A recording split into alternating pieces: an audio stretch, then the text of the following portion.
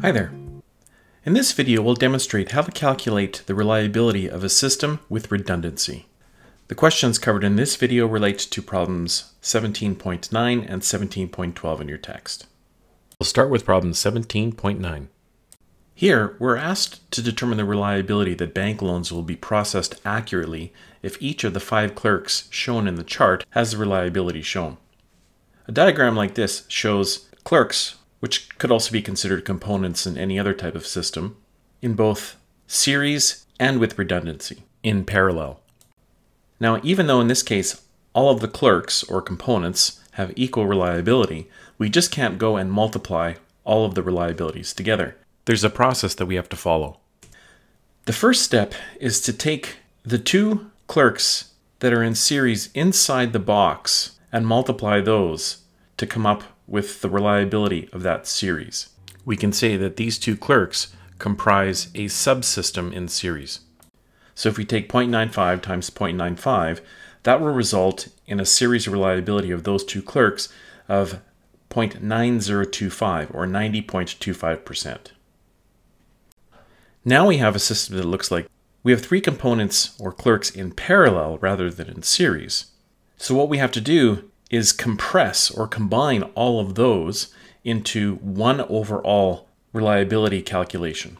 And to do that, we basically can determine what the unreliable portion of each redundant subsystem.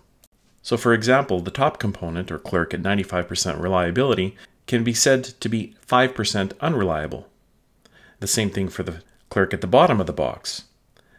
The combination of the 2 clerks in series has a reliability of 0.9025 or 0.0975 or 9.75% unreliability.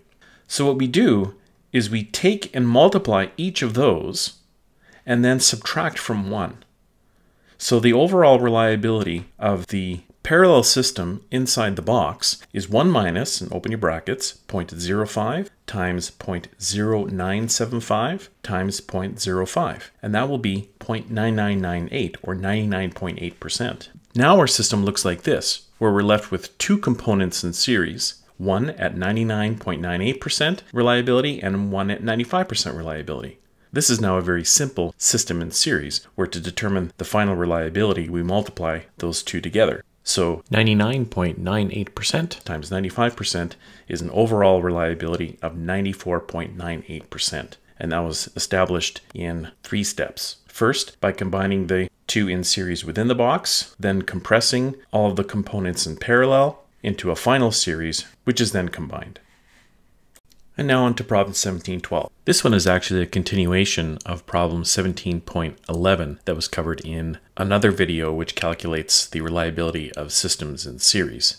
In this question, redundancy is added to the system, with 2 subsystems that are in series that are parallel to each other. We can do this in 3 steps. The first is to take each of the systems in series and compress them or combine them, just like we did in problem 9.11.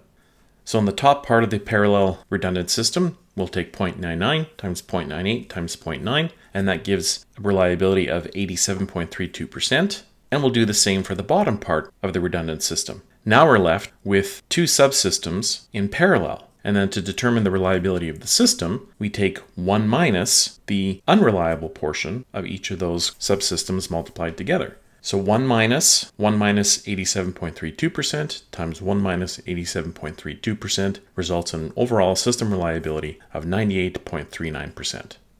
For requirement B, in comparison to problem 17.11, this redundant system increased reliability from 87.32% to 98.39%, which is about a 10% increase in reliability. And that's quite substantial. And so that's how you determine the reliability of redundant parallel systems.